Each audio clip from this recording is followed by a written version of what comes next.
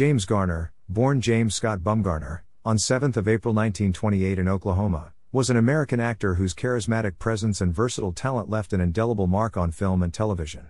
Following a distinguished military career, Garner rose to fame in the late 1950s with his breakout lead role as Bret Maverick in the popular TV series. His combination of charm, wit, and rugged good looks made him a television icon.